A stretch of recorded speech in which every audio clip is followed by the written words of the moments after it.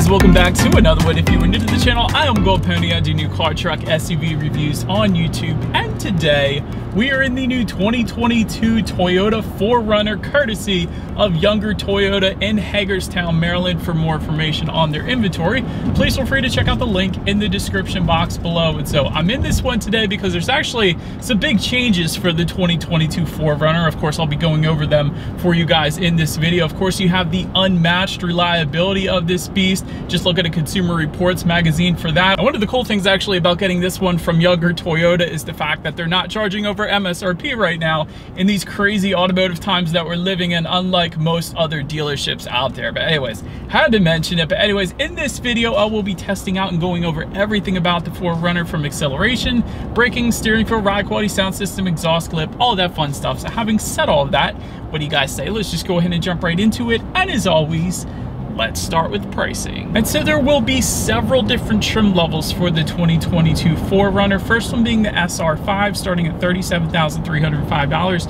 TRD Sport, which is a new trim level for the 2022 4Runner at least. They previously, for example, have put it on the Tacoma, I know, but new for the 4Runner, so that's pretty exciting, starting at $40,150. Trail Special Edition for $39,275. SR5 Premium for $40,715. TRD Off-Road for $41,135. TRD Off-Road Premium for $44,080. Limited for $46,890, and that's actually the trim level that we are in today. And lastly, the TRD Pro, starting at $52,120. By the way, that was all pricing for the rear-wheel drive configuration, with the exception of those TRD trims. If you wanted to add four-wheel drive for any of those other trims, simply add $2,000 then to any of those prices. But regardless of trim level that you go with, the power plant on the 4Runner is going to be the same. Powering this beast is a 4-liter naturally aspirated V6, putting out 270 horsepower at 5,600 RPM, 278 pound-feet of torque, coming in at 4,400 RPM.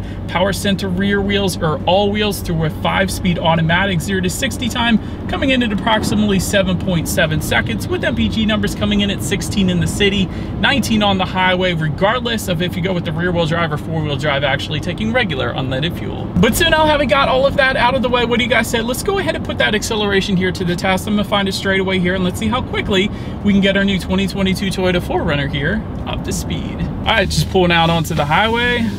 That's it.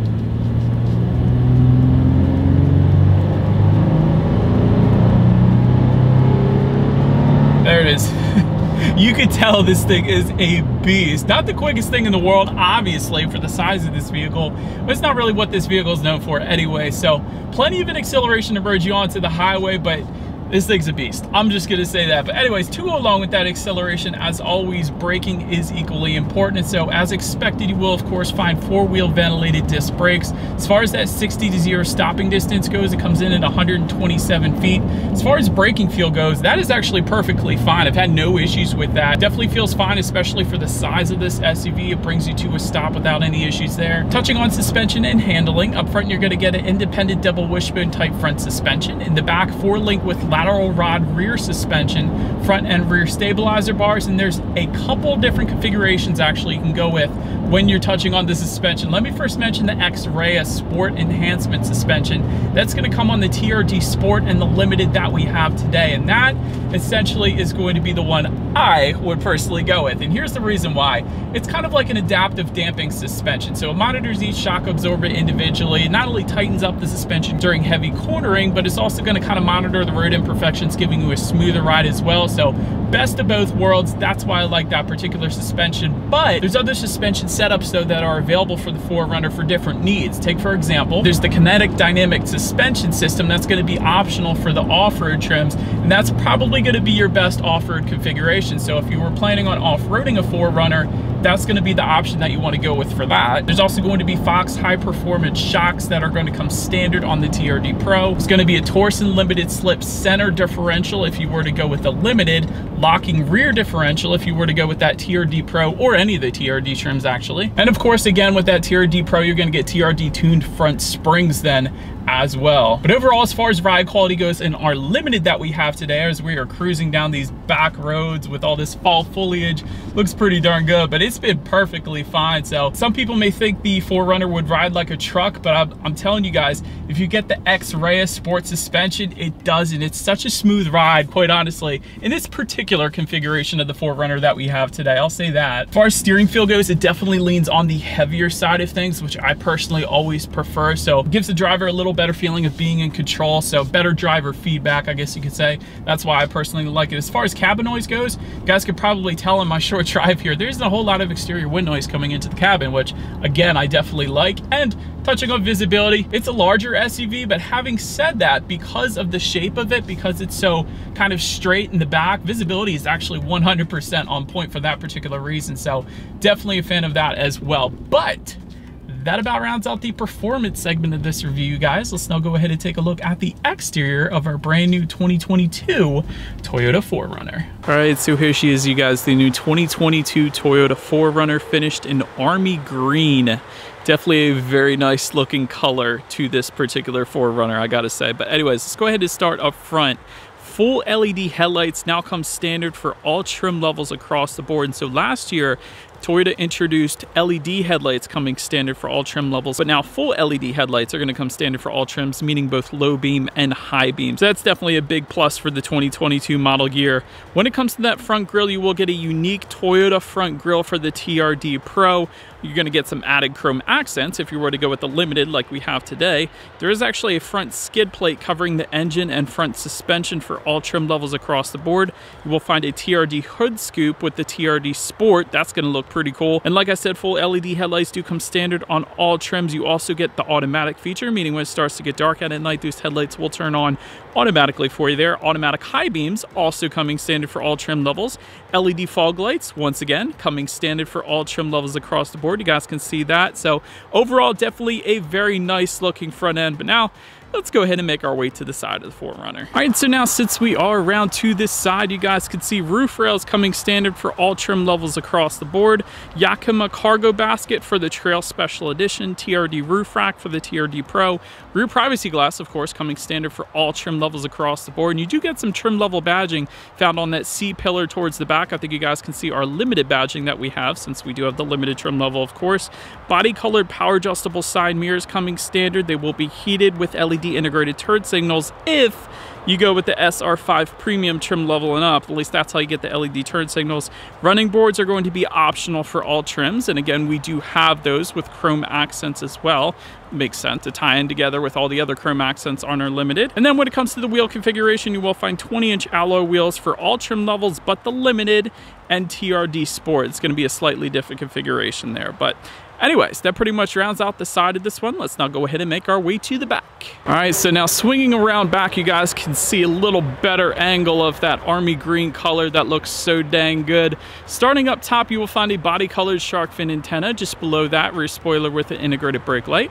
Just below that, there actually is a rear window wiper, and let me get up a little bit closer here to show it to you guys, because it's actually tucked away underneath of that rear spoiler. I don't know if I'm going to be able to focus in on it, but there it is. It is under there, I told you. But anyways, the reason they do that is because that rear glass does open and close. So that is one of the coolest things about the 4Runner, and that button's going to be located right around the shifter, but I'm showing that to you guys right now because it's just one of the coolest things. How many SUVs have their rear window that can open and close like that? There's not many, so I do love that. LED taillights, of course, coming standard across the board and tying together with the LED headlights. And just below it all, there is a single exhaust outlet kind of integrated a little bit into that rear bumper on the passenger side. So having said that, I do believe you guys know what we have to do next. As always, here is that exhaust clip.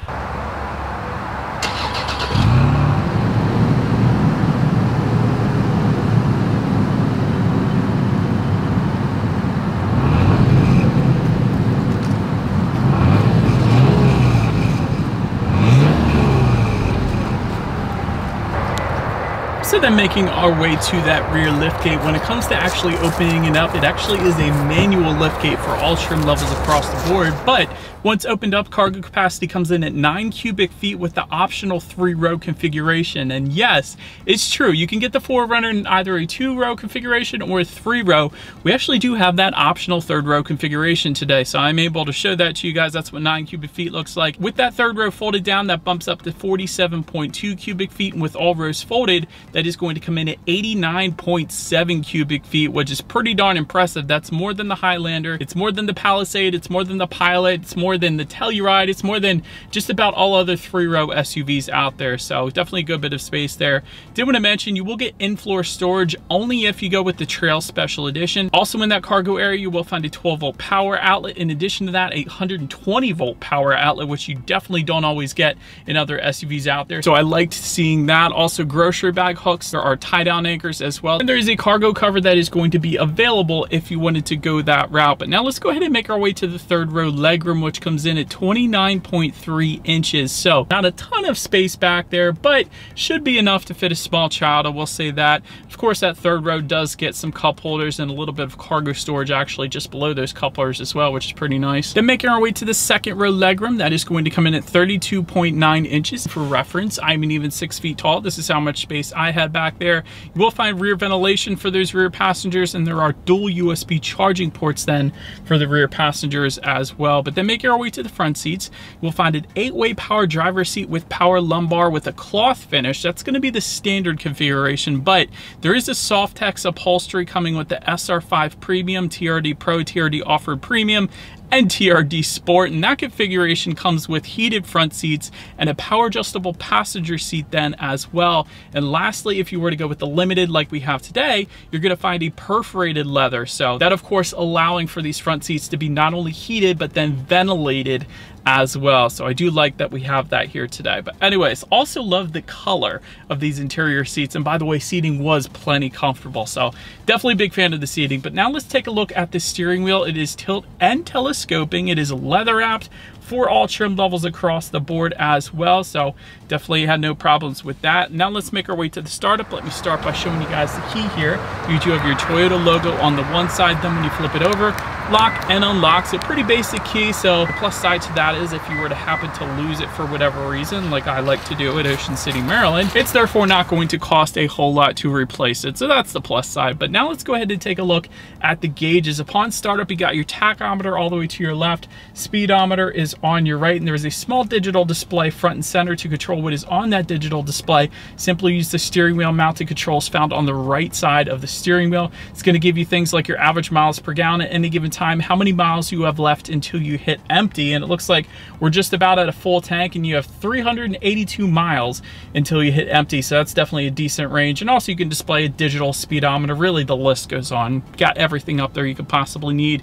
Then touching on overall interior quality, power moonroof is going to come standard on the Limited and TRD Pro, and then optional on the TRD Off-Road Premium. Overhead sunglass holder coming standard, dual zone climate control with the Limited and TRD Pro, HomeLink controls for the premium trim levels and up. By the way, those HomeLink controls are not actually found on the rear view mirror, but rather on the ceiling, kind of just behind the interior lighting here. So that's up to 3 different garage doors if you were curious about that. Wood trim detail specific to the Limited. I like that because it's a brown wood that kind of matches with our brown perforated leather seat. So I was a big fan of that. Just in front of the shifter, you do have a cup holder, a little bit of storage. To the right of the shifter, you have some more storage, yet another cup holder. And like I was saying to you guys, right behind the shifter, you have that button to open and close that power rear window, which is pretty nice. And within the center armrest, you have an absolute ton of space, along with a 12-volt power outlet. And on the back side of that center armrest, you actually have a little place for tissues. So the picture shows, at least, that is where you can only put tissues, nothing else is allowed. So that is where you're going to be able to find that. But overall interior quality is very nice here in our Limited, without a doubt. But now let's go ahead and take a look at the infotainment screen. There is an 8-inch color touchscreen display, comes standard with Bluetooth and audio streaming, Android Auto, Apple CarPlay. Factory navigation system is going to come on the SR5 Premium trim level and up. You can also check out your weather information up there if you wanted to, and of course your radio information. And so when it comes to the sound systems in the 4Runner, you will get 8 speakers, If you were to go with the SR5 trims, the Trail Edition or the TRD Off-Road, then there's going to be a 15-speaker JBL sound system with a massive subwoofer in the cargo area. I'll show that to you guys again right now because that was the first thing I noticed when I was back there. And that, of course, is one we have today because we have the Limited. So having said that, let's go ahead and turn on the radio. Let's listen to some Christmas music today, and let's test out the clarity of this one. The clarity was 100% on point, zero bass in that song. Can't comment on that. I'm sure it would be amazing. I think I actually tested the Limited last year as well, and it was amazing. But anyways, clarity was 100% on point with that. But last thing I want to mention to you guys on the infotainment screen is when you do put the 4Runner in reverse, of course, you will find a rear view camera coming standard across the board with a couple different angles. Then you have the 360-degree monitor, which is going to be available then as well, which is always going to lead us into safety. And so to start, front side curtain airbags do come standard. Driver and passenger knee airbags then as well. In the back, you're going to have latch, aka lower anchors and tethers for children for the rear car seats, rear child door locks, tire pressure monitoring system, but also Toyota Safety Sense. That's going to come standard on all trim levels. What that includes is a pre-collision system with pedestrian detection, lane departure alert, automatic high beams, and dynamic radar cruise control then as well. And in addition to that, Limited trim that we have today is going to add front and rear parking sensors then as well. But overall, when it comes to my final thoughts, this truly can be an off-road beast if you spec it out that way, and a lot of people do spec it that way, which has kind of made this car a legend. And when you add to that the legendary reliability, it's unstoppable really at that point. You get tons of cargo space in this thing. I think I would personally get the new TRD Sport because you do get the hood scoop, which I think looks stinking cool. You also get the X-Ray suspension or the adaptive suspension that we have in the Limited. And for me, I think that would be the best combination, just for me personally at least, and it may differ for you. But as far as room for improvement goes, of course the fuel economy could be better, but it's kind of what you expect in a vehicle like this, to be honest. And it's somewhat basic interior quality if you don't go with the Limited trim level, at least. I'll put it that way. But that about rounds out this review, you guys. Thank you so much for watching. Feel free to follow me on social media at the bottom of the screen if you want to see what's coming next on the channel before it actually gets to YouTube. Be sure to hit the subscribe and the bell notification button if you're into new car reviews. That is what we do here on this channel after all. Do appreciate you guys watching more than you know, and I will see you guys all in the next video. Stay gold.